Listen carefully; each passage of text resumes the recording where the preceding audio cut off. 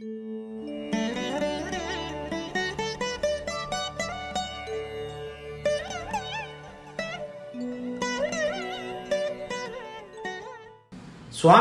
PS மரபணு ஜோதிடம் ஞானிகளால் கண்டுபிடிக்கப்பட்டதா? Swaminathan PS என்ன கேட்குறீங்க? மரபணு ஜோதிடம் ஞானிகளால் கண்டுபிடிக்கப்பட்டதா?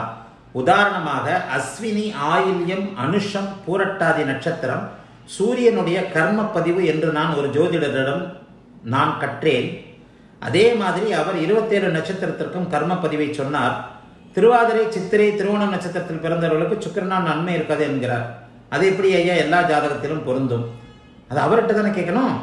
அவருக்கு 2 கிரகங்கள் பரிவர்த்தனையானதையே கண்டுபிடிக்க முடியவில்லை. உங்களிடம் நான் கற்ற ஜோதிட விதிகளை அவருக்கு கற்றுக் கொடுத்தேன் ஐயா. எனக்கு அந்த கேள்விக்கு பதில் தெரிந்தே ஆக வேண்டும். மரபணு ஜோதிடம் ஞானிகளால் கண்டுபிடிக்கப்பட்டதா? அது பாரம்பரிய ஜோதிடத்தை விட முக்கியமானதா, சரியானதா? பதில் தாருங்கள். PS சுவாமிநாதன் என்ன கேட்குறீங்க? மரபணு ஜோதிடம் அப்படிங்கிறது ஞானிகளால் கண்டுபிடிக்கப்பட்டதா? அது பாரம்பரிய ஜோதிடத்தை விட முக்கியம். பாரம்பரிய ஜோதிடத்தை விட மேன்மையானது அப்படிங்கிறதெல்லாம் வாய்ப்பே கிடையாது. இட்ஸ் எ கன்சென்ட், மூலம். பாரம்பரிய ஜோதிடத்தை, அதாவது எப்படி பொருந்தும், 2 கிரகங்கள் பரிவர்த்தனையானதே அவருக்கு கண்டுபிடிக்க முடியவில்லை. இந்த மரபணு ஜோதிடம் நான் சொல்கிற சுபத்துவம் சுற்றுமாவில் கூட இது சொல்கிற மாதிரி எல்லாமே பாரம்பரிய ஜோதிடத்தில் எடுத்தாளப்பட்டது தான். இன்னொன்று தெரிஞ்சுக்கங்க, வலிமை உள்ளது தான் வாழும் அப்படிங்கிறது தான் உண்மை. எத்தனையோ ஜோதிடர்கள் தான் அறிந்தவைகளை அப்படியே அந்தந்த காலகட்டத்திற்கு ஏற்ப சொல்லிட்டு போயிருக்கிறாங்க. அவைகள் நல்லவைகளாக சரியானவைகளாக இருக்கும் பொழுது அது இந்த சாஸ்திரத்தோடு சேர்த்து கொள்ளப்படும் தன்னை அறியாமலே. அவைகள் ஒத்து வராதவைகளாக இருந்தால் அவரது காலத்திற்கு பிறகு நிச்சயமாக நீடிக்காது. என்னுடைய சுபத்துவம் சூட்சும தத்துவம் என்னுடைய காலத்திற்கு அப்புறம்தான் அது உண்மையா பொய்யா சரியானதா அப்படின்னு இது பண்ணப்படும். எந்த ஒரு சரியானதும் நிராகரிக்கப்படாது. சரியானதாக இருந்தால் அதை உருவாக்கியவரின் அதோடைய ஸ்தாபகரையும் அவருடைய மேல அவர் ஒரு வெறுப்பு இருந்தா கூட அதையும் மீறி அது நிலைக்கும். அதுதான் உண்மை. உண்மை எப்போதும் நிலைக்கும் அப்படிங்கிறது தான் உண்மை. பாரம்பரிய ஜோதிடத்தை தாண்டி எந்த ஒரு ஜோதிடம், மரபணு ஜோதிடமாக இருக்கட்டும், நான் சொல்லுகின்ற சுபத்துவம் சுற்றுமுழுவாக இருக்கட்டும், இப்போ ஜோதிடம் ஒரு பொறாமை உள்ள ஒரு கலைன்னு கூட சொல்லலாம். அதாவது இது ஒரு ஞானக்கலை. இந்த ஞானக்கலையில ஒருவருடைய ஞானம் இன்னொருடைய ஞானத்துக்கு கூடுதலானது அல்லது குறைவானது. அப்ப குறைவான ஞானம் உள்ளவர் கூடுதலான ஞானம் உள்ளவரை பார்த்து சற்று பொறாமைப்படத்தான் செய்வார். இவருக்கு கூடுகின்ற கூட்டம், இவரிடம் போய் பார்க்கின்ற கூட்டம், இவரிடம் ஜாதகம் போய் பார்க்கிற அளவுக்கு எனக்கு வரலையே. பக்கத்துல 2 ஜோசியர் இருந்தா கூட ஒருத்தருக்கு ஈடிச்சுக்கிட்டு இருக்கும், ஒருத்தருக்கு கும்பலா ஜனங்க பார்த்துக்கிட்டு இருப்பாங்க. அப்ப அந்த ஈயடித்தான் காப்பி அந்த கும்பல் இல்லாத ஜோதிடர் அவர் நிறைய கூட்டம் வருகிற ஜோதிடரை பார்த்து கொஞ்சம் பொறாமைப்படத்தான் செய்ய வேண்டும். அதுவும் முகநூலில் சொல்லவே தேவையில்லை. இவருக்கு மட்டும் ஃபாலோவர்ஸ் இருக்கிறாங்க, எனக்கு யாரும் வர்றதில்லை அப்படின்னு சொன்னால் பொறாமைகள் எல்லா விதத்திலும் எல்லா இடத்துலையும் இருக்கிற மாதிரி இந்த எங்களுடைய தொழிலையும் கூடுதல் குறைவான ஞானம் உள்ளவர்களுக்கு கண்டிப்பாக போட்டி பொறாமைகள் இருக்கத்தான் செய்யும். இது தவிர்க்க முடியாதது. அதை விட முக்கியமானதா, எந்த ஒரு ஜோதிடரும் தன்னை இன்னொருவரை விட தாழ்ந்தவர் குறைவானவர் அப்படின்னு ஒத்துக்கிறதே கிடையாது. ஒரு 3-2% வேணா பரந்த மனப்பான்மையோட, இல்லை அவர் கொஞ்சம் விஷயம் தெரிஞ்ச ஜோசியருங்க, எனக்கு அவ்வளவா அனுபவம் இல்லை அப்படின்னு வேணா சொல்லிக்கலாம். ஆனாலும் தான் இன்னொருவரை விட சளைத்தவர்கள் அல்ல அப்படிங்கிற ஒரு கண்டிப்பாக ஒரு மிதமிஞ்சிய எண்ணம் அனைத்து ஜோதிடர்களிடம் இங்கே உண்டு. எல்லாருக்கும் அது சகஜமான ஒன்று தான். அப்படி இருக்கும்போது ஒருத்தர் குறை சொல்றது இன்னொருத்தர் குறை சொல்றதுன்றது இங்கே லாஜிக்கலாக ஒத்து வராது. அதுக்கு தான் நான் சொன்னேன், இந்த மரபணு ஜோதிடமாக இருக்கட்டும். நீங்கள் என்ன கேட்குறீங்க? மரபணு ஜோதிடம் ஞானிகளால் கண்டுபிடிக்கப்பட்டதா, பாரம்பரிய ஜோதிடத்தை விட மேலானதா? நிச்சயமாக இல்லை. ஞானிகளால் நான் என்னுடைய கருத்துக்கு உள்பட, என்னுடைய சுபத்துவம் சூட்சுமோடு உள்பட எதுவுமே பாரம்பரிய ஜோதிடத்தை விட மேம்பட்டது இல்லை. எல்லாமே ஞானிகள் கண்டுபிடித்த அத்தனை விஷயங்களுக்குள்ள அடக்கம்தான். ஆனால் எந்த ஒரு விஷயமும் வலியவன் வாழ்வான் அப்படிங்கிற அமைப்பின்படி இதே சுபத்துவம் சூட்சுமோடு என்னுடைய காலத்திற்கு பிறகு இது நீடிக்கும்னு எனக்கு நம்பிக்கை இருக்கு. என்னுடைய காலத்திற்கு பிறகும் ஒருவர் சுபத்துவம் சூட்சும ஆதித்ய குருஜி அவர்களுடைய சுபத்துவ சூட்சும தத்துவத்தின்படி இந்த பலன் நடக்குது அப்படின்னு ஒருத்தர் நிச்சயமாக என்னுடைய காலத்திற்கு பிறகு, நான் இறந்த பிறகு 50-100 வருஷங்களுக்கு பிறகு இந்த இது நிற்கும். அப்படி நிற்குமாயின் இது கரெக்ட். அப்போ கூட இது பாரம்பரிய ஜோதிடத்தின் ஒரு பகுதியாக இருக்குமே தவிர ஞானிகளை மீறி கண்டுபிடிக்கப்பட்டதாக இருக்காது. நான் ஞானிகள் சொன்னதை கொஞ்சம் சற்று செதுக்கி சொல்லுகிறேன், அவ்வளவுதான். சுபத்துவம் அப்படிங்கிறத சூட்சுமம்ன்றதை நான் நானே கிட்டத்தட்ட ஒரு 15-20 வருஷம் அப்படியே இதில் ஏதோ ஒன்று இருக்கே, இதில் ஏதோ ஒரு கேதுல ஏதோ ஒன்று இருக்கே, திக்பலத்தில் ஏதோ ஒன்று இருக்கே அப்படின்றத நிறைய ஜாதகங்களில் நான் இதை உணர்ந்து இதை அதை நான் சொல்லியிருக்கிறேன். சுபத்துவம்ன்றது ஏற்கனவே ஆங்காங்கே ஞானிகள் ஆங்காங்கே சில விஷயங்களில் சொன்ன ஒரு பலன் தான் சுபத்துவம்ங்கிறது. ஆகவே மரபணு ஜோதிடமும் நீங்கள் கேட்குறது அதுதான். எந்த ஒரு ஜோதிடமாக இருக்கட்டும், ஒரு நிலைத்து நிற்கும் தன்மையாக ஒருவர் எல்லாருமே கண்டுபிடிக்கலாம். ஜோதிடத்தில் எல்லாருமே ஞானி, இவங்க தான் திறமசாலிகள் தான், மேதைகள் தான். உங்களுடைய அறிவு திறனை கேட்டார் போல எல்லோருமே நீங்கள் கண்டிப்பாக ஒரு உங்களுக்கு அறிய வந்தால் ஒரு புதிய விஷயத்தை வேத ஜோதிடத்தில் கண்டிப்பாக சொல்ல முடியும். அது நிலைத்து நிற்குமா என்பது உங்களுடைய காலத்திற்கு பிறகுதான் தெரியும். நம்ம என்னதான் விளம்பரம் கொடுத்தாலும் என்னதான் சொன்னாலும் நாம் சொல்லுகின்ற விஷயம் ஒருவருக்கு பொருந்தி வருகிறது, அது உண்மையான விதியாக இருக்கிறதுன்ற பட்சத்தில் எந்த ஒரு நபராலும் அது அழிக்க முடியாத விதியாகி பாரம்பரிய ஜோதிடம் எப்படி நிலைத்து இருக்கிறதோ அதை போலவே நீங்கள் கண்டுபிடித்த அந்த புதிய முறையும் உங்களுடைய பெயருடன் நிலைத்து நிற்கும். காலம் காலமாக எத்தனையோ ஜோதிடர்கள் இடையில நிறைய விஷயங்களை புகுத்தி இருக்கிறாங்க, அதெல்லாம் இல்லாமல் போயிடுச்சு. ஏன்னா அந்தந்த காலகட்டத்திற்கு ஏற்ப மட்டும் இருந்து. ஆனால் நிலைத்து நிற்கின்ற விதிகள் என்பது நிச்சயமாக நிற்கும். இப்போ நிறைய ஜோதிட புத்தகங்கள்லாம் ஜோதிடர்கள் எழுதுனது தான், அது இருக்கு இல்லையா? அதே போலவே நாம் ஒரு விஷயத்தை கண்டுபிடிச்சாலும் அது நிலைச்சு நிற்கும். அதுதான் PS சுவாமிநாதன் உங்களுக்கு இந்த பதில். மரபணு ஜோதிடம் ஞானிகளால் கண்டுபிடிக்கப்பட்டதா, பாரம்பரிய ஜோதிடத்தை விட சரியானதா? பாரம்பரிய ஜோதிடத்தை விட சரியானது எதுவுமே இல்லை. பாரம்பரிய ஜோதிடமே அனைத்திற்கும் தாய் போன்ற அமைப்பை உண்டு. சரியா? அடுத்து ஷியாம் சுந்தர். ஷியாம் சுந்தர் என்ன கேட்குறீங்க? குருஜி வணக்கம். 3 8ஆம் இடங்கள் சுக்கிரனுக்கு முழு மறைவு என்கிறீர்கள். 3இல் அவர் திக்பலத்துக்கு அருகில் இருக்கிறாரே, இதை முழு மறைவு என்று கொள்ளல் சரியா? மற்ற கிரகங்களைப் போல பாதி மறைவு என்று சொல்லலாம் அல்லவா?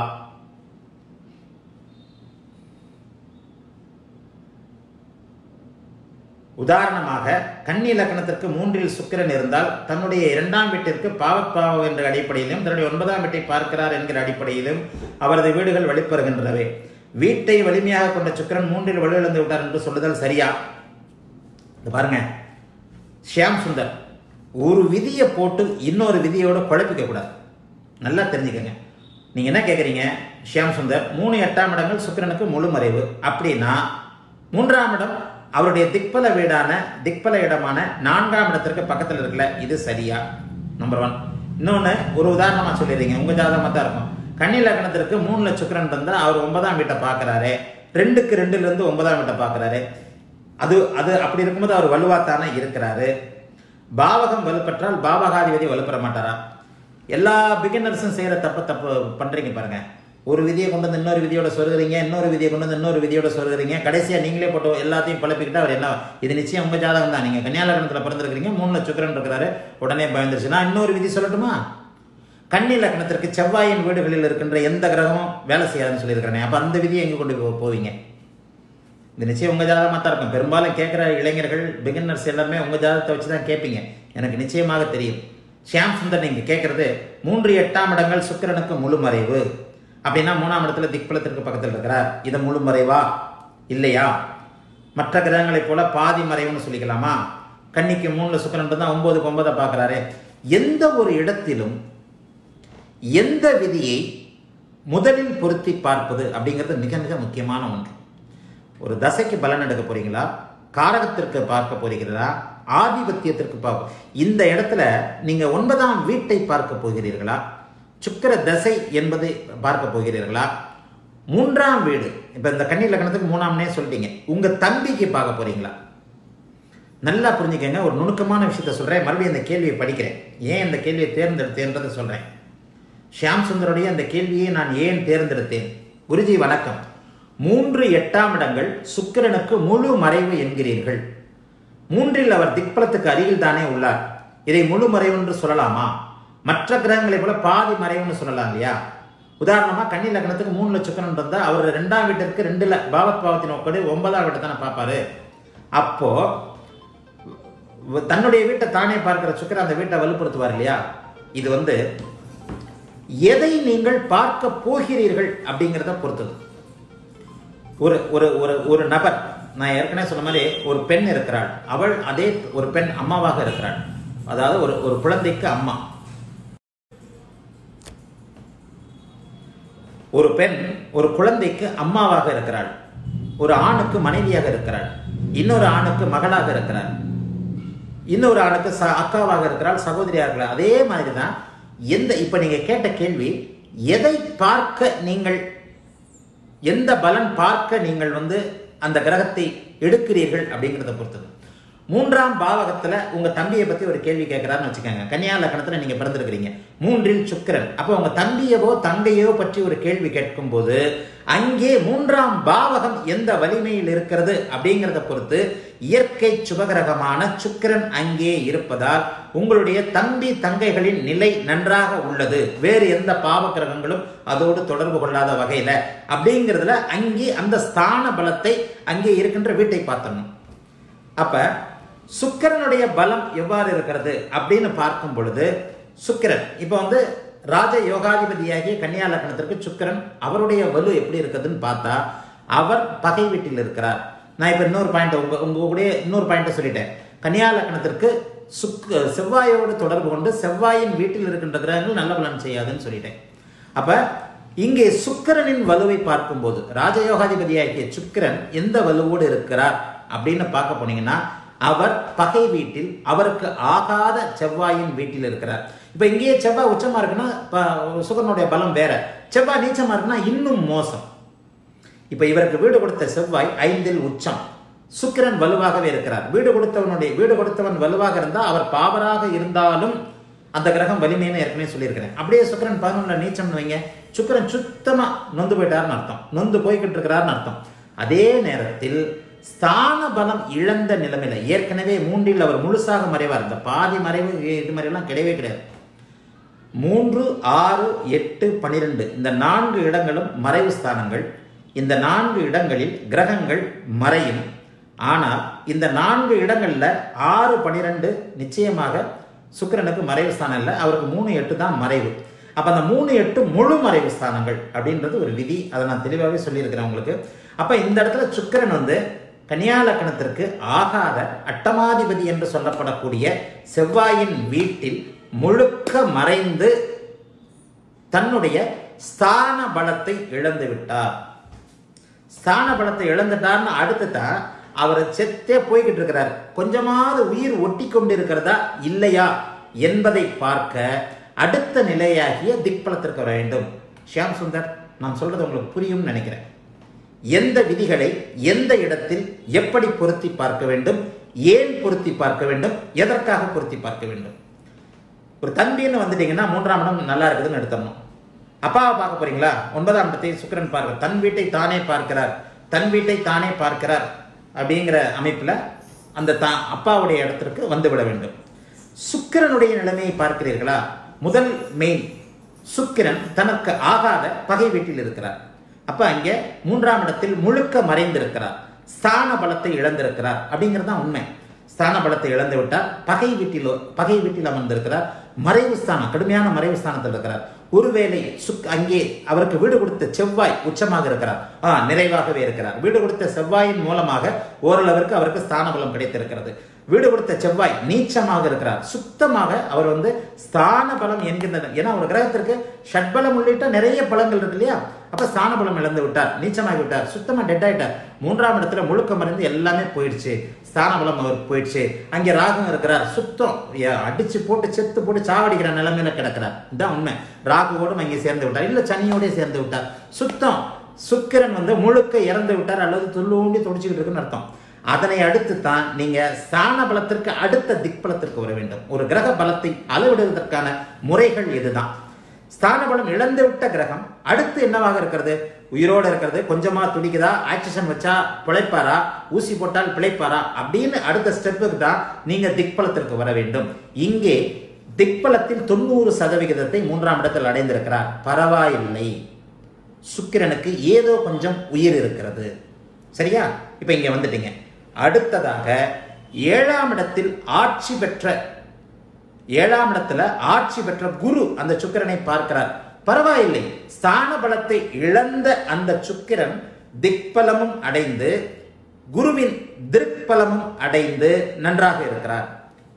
ஷியாம் சுந்தர், இப்ப நான் சொல்றது உங்களுக்கு புரியும் நினைக்கிறேன். ஜோதிடத்தை அளவிட வேண்டிய அமைப்பு இதுதான்.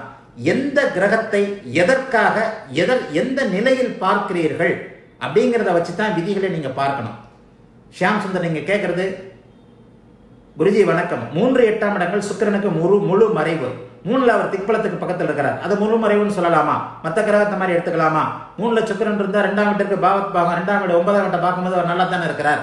அப்ப அது சுக்கிரன் வலிமை இழந்துட்டாரா, வலிமை இழக்கலையா? இதுதான் ஒரு கிரகத்துடைய வலிமை. எதற்காக பார்க்கிறீர்கள்? உங்க அப்பாவை பார்த்து பார்க்குறீங்களா? 3ல் அவர் மறைகிறார்னு இங்கே எடுக்க வேண்டாம். உங்களுடைய தந்தையை பார்க்கும் பொழுது உங்களுடைய கண்கள் இந்த மறைவிற்கெல்லாம் போகக்கூடாது. 9ஆம் வீட்டின் அதிபதி 9ஆம் வீட்டை பார்க்கிறார். உங்கள் தந்தை வலுவானவர். அதனை அடுத்து சூரியன் எவ்வாறு இருக்கிறார்? சூரியனும் இந்த இடத்துல எங்கேயாவது சுக்கிரன் பக்கத்தில் தானே இருக்க முடியும். அப்ப 2ஆம் வீட்டில் நீச்சமாக இல்லாமல் 4ஆம் வீட்டில் இருக்கிறார்னு வச்சுக்குவோம். 4ஆம் வீட்டில் குருவின் வீட்டில் சூரியன் இருக்கிறார். சூரியனும் திக்பலம் இழந்திருப்பார். சூரியன் திக்பலம் இழந்திருக்கிற நிலைமையில சூரியனை குருவோ எதுவோ பார்த்து, அல்லது 4ஆம் வீட்டை குருவும் பார்த்து, ஒருவேளை நீச்சமாக்கி குருவும் 9ஆம் வீட்டை பார்த்திருந்தார்னா, அப்போ உங்களுடைய தந்தையை பற்றி பார்க்கும்போது மட்டும்தான் இங்கே சுக்கிரனின் தன்னுடைய 9ஆம் வீட்டு தொடர்பை பார்க்க வேண்டும். அப்ப அந்த தந்தை பாக்கியங்களை பார்க்கும்போது சுக்கிரனுடைய வலிமை என்று மட்டும் வந்துவிட்டால், இப்போது நான் சொன்னதை போல மறைவு ஸ்தானம் முழுக்க மறைவு வந்து விட்டார். அவருக்கு வீடு கொடுத்தவரும் சரியா இல்லை, எல்லாம் போய் ஸ்தான பலத்தை இழந்து விட்டார். அதற்கடுத்த நிலையில அவருக்கு திக்பலம் இருக்கிறதா? அப்போது மட்டும்தான் இங்க திக்பலத்தை பொருத்தி பார்க்க வேண்டும். திக்பலம் இல்லை. அப்போ சுக்கிரனுக்கு ஓரளவுக்கு உயிர் இருக்கிறது. மேல குரு இருந்து எங்கேயாவது பார்க்கிறாரு. ஒரு வளர்பிறை சந்திரன் பௌர்ணமி சந்திரனை பார்க்கிறார். பௌர்ணமி சந்திரன் சுக்கிரனை பார்க்கிறார். அவர் சந்திர அதியோகத்தில் இருக்கிறார். சுக்கிரன் ஸ்தான பலத்தை இழந்தாலும் மற்ற பலங்களை இழக்கவில்லை என்பதால் சார அடிப்படையில் ஒருவேளை இங்கே கேட்ட நட்சத்திரத்தில் இருந்தார், மிகப்பெரிய நல்ல பலன்களை செய்வார். என்ன பலன்களை எப்படி செய்வார்? 3ஆம் வீட்டு 9ஆம் வீட்டு 2 9 3ஆம் வீட்டு பலன்களை நிச்சயமாக தன்னுடைய தசையில் செய்வார், சாரத்தின் அடிப்படையில் அப்படின்னு சொல்லணும். இதுதாங்க ஒரு கிரகத்துடைய ஆதிபத்தியம், காரகத்துவம், தசை, அவைகள்ல பலன்களை எடுக்கும் முறை. நீங்கள் கேட்டதை போல நிச்சயமாக இப்படி எல்லாத்தையும் போட்டு குழப்பிக்காதீங்க. ஸ்டெப் பை ஸ்டெப்பாக தான் ஒரு கிரக வலிமைன்றது என்ன, ஸ்தான பலம் என்பது எப்படி பிரிக்கப்பட்டிருக்கிறது. இப்போ கூட பிரீமியம் வீடியோவில் போட்டோமே, ஸ்தான பலம், திக்பலம், திருப்பலம், கால அயன சேஷ்ட பலங்கள், பொது பலம்லாம் சொல்லியிருக்கிறேன். இத்தனையும் மீறி தசாபக்தி அமைப்புகளுக்கும் சொல்லியிருக்கிறேன். ஆக ஒவ்வொரு எதற்காக, என்ன விஷயத்திற்காக அந்த கிரகத்தை கணிக்கிறீர்கள்? தசை வரப்போதா, அப்பா பார்க்க போறீங்களா, 3ஆம் பாவகத்தை பார்க்க போகிறீங்களா, 2ஆம் பாவகம் எப்படி இருக்குன்னு பார்க்க போறீங்களா? அப்பதான் 2க்கு 2 வரணும். அப்பா பார்க்கறது 2க்கு 9 வரணும். இது எல்லாமே எந்த விஷயத்திற்காக நீங்கள் பார்க்க போகிறீர்கள் என்பதை பொறுத்தது தான் ஷியாம் சுந்தர். ஆகவே இதெல்லாம் போக போக உங்களுக்கு அனுபவத்தில் வந்துடும். நான் இப்போ சொன்னதெல்லாம் இப்போ இந்த பதில இருந்து உங்களுக்கு சில விஷயங்கள் ஷியாம் சுந்தர் உங்களுக்கு புரிஞ்சிருக்கும். ஓஹோ, நம்ம கேட்ட கேள்வியே தப்பு, குருஜி அதை எவ்வளவு இதாக விவரிச்சு சொல்றாரு அப்படிங்கிறத. இப்போ இந்த 3 9ஆம் பாவங்களோடு வர்ற விஷயத்தையே நான் சொல்லிட்டேன் இல்லையா? ஆகவே எதை பற்றி பார்க்க போகிறீர்கள் அப்படிங்கிறத வச்சு கிரக வலுக்கள், தசைகள், மறைவு ஸ்தானங்கள், இறுதியாக சுபத்துவம், சூட்சும வலு, அவைகளை வச்சு தான் நீங்கள் கண்டிப்பாக பலன் சொல்ல வேண்டியிருக்கும். சரியா? புரிஞ்சிருக்கும்னு நினைக்கிறேன் ஷியாம் சுந்தர்.